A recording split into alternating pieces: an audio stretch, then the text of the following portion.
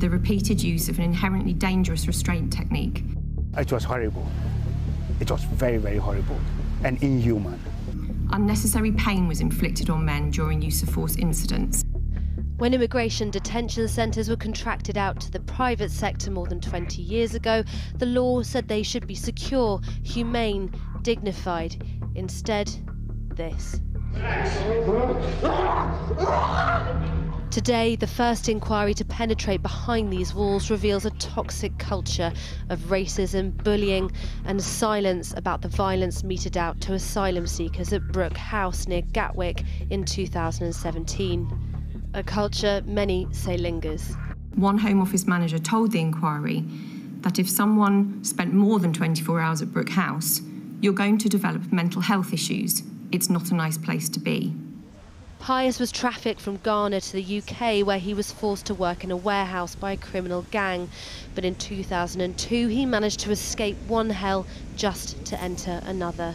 Finding myself in a country where I don't even know anything about and thinking the authorities will help me, I end up being punished this way. I feel very, very stressed and very, very disappointed. He spent years in and out of immigration detention centres, one of them Brooke House, where he says the man he shared a room with was beaten up as he was taken to board a flight. Officers begin to kind of like punch in as much as they can, not only one officer, but so many officers punching. And they were punching him physically on his face, on his chest, yes, on his face, in every part of his body, just for him to be silent and then for them to take him out. And you saw this happening?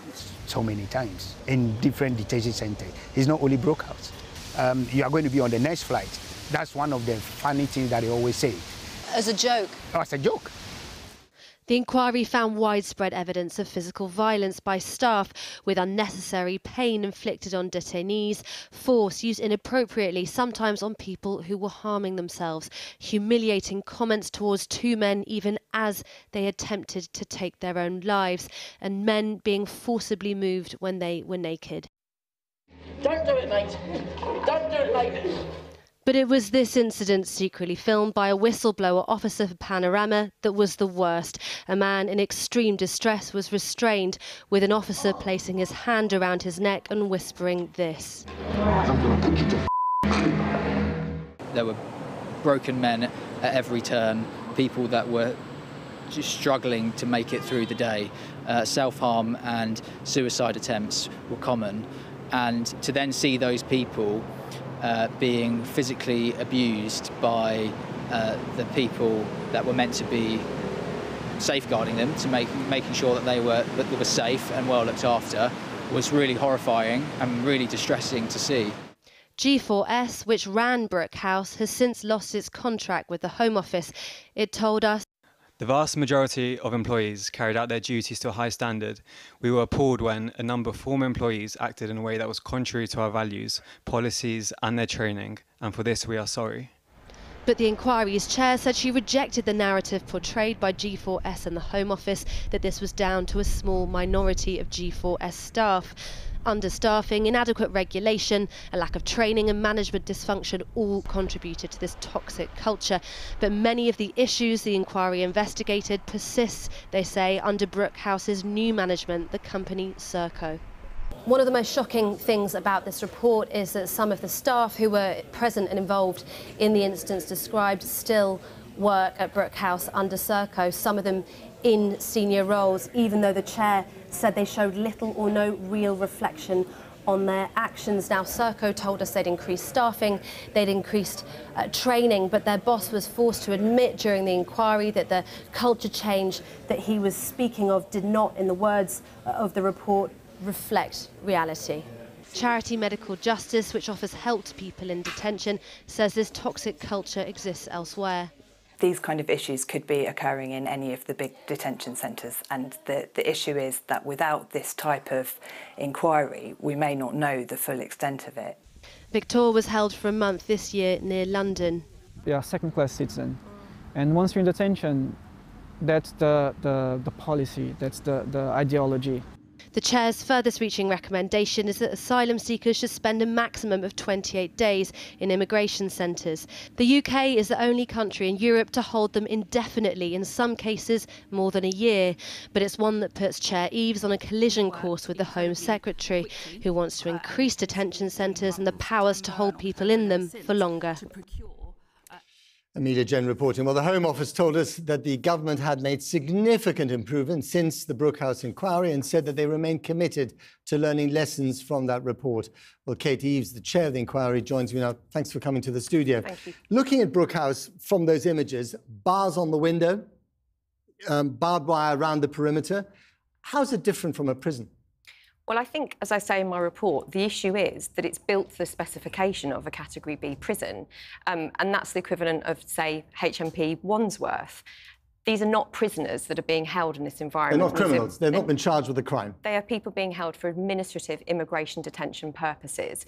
And one of the reasons that I think the 28-day time limit recommendation is so important, that it is just not possible to deliver a decent, humane, relaxed regime, which is what is required for immigration detainees in a prison environment. I mean, some of the people you detail in the report have been kept there for a year. Is that usual or is that unusual? I heard from several witnesses, several just formerly detained people who've been kept there for many months, over a year in some cases. In fact, we have some statistics in the report about exactly how many people were kept for different periods of time. I think we need to really reflect on the fact that people's mental health deteriorates when they're in detention. There's a known link between that happening and the distress and anxiety that is caused by the uncertainty of detention is really detrimental. And you focused your report on a 4-month period in 2017. Those were the salad days of migration, if I can put it like that. And there were not that many people coming over. Now we've got much bigger numbers. So are the conditions even worse than they were then? Well, I think the concern is that when this inquiry was announced and when I was appointed as chair, there was a reduction in the use of immigration detention. The government has made clear its intention to increase use, and my report makes no comment on that. This is not about the government policy on immigration more broadly. My fear is that if we don't pay attention to the 33 recommendations that I've made in this report, that we risk the same issues happening again in other detention environments. And do you know whether the conditions right now in Brooke House are as bad as they were when you inspected it in 2017? Well, so what I've done, so the period of the report, which was that 5-month period in 2017, took very detailed evidence on that period of time. In order to make sure that my recommendations were meaningful, I obviously needed to look at what, if anything, had changed between then and now. I do remain concerned that there are issues around, particularly around safeguarding, and this is safeguarding for people who are especially vulnerable, such as people who have been tortured or who may be suicidal, and also safeguarding around the use of segregation. And I have concerns that there is still a misunderstanding and a misapplication of how those safeguards need to be applied to ensure that the most vulnerable people are not suffering and are not subject to extra harm. There's also a report out tonight that Suella Braverman, the Home Secretary, stopped the annual inspection of these facilities. I think I can't comment specifically on that announcement. I think, as I make clear in my report, these are places in our society that are closed, that most of us have no experience of. I would really urge people to look at some of the footage from the inquiry. It's available on our YouTube site, because it is a really clear and visceral insight into exactly what was happening at that time. We need scrutiny and oversight of what happens in these closed spaces in our society. You've inspected prison facilities in the United States, in this country, I don't know about the rest of Europe. Is there any other country in Europe, or indeed in the US, that treats people seeking asylum when they wash up on their shores in these kind of facilities for this length of time? I think what's really concerning is, and I've been working in this field for over 25 years, and I've seen lots of very distressing things in lots of different places around the world. I think what is particularly striking about what was happening at Brooke House is the level and the extent of distress and stress, both on the part of detained people, but also the staff who were ill-equipped to deal with some of the complexities that they needed to deal with for people with profound mental health problems in very distressing situations. Vulnerable people. Absolutely. And there's a real need for a step change in how staff are trained and overseen and managed. Ultimately, whether or not the Home Office contracts other organisations, companies such as G4S or Serco, to manage these centres, the responsibility is that of the Home Office. They are the ones who are detaining people, and it is their responsibility to make sure they are overseeing that process. Okay. Katie, thank you very much indeed for coming in.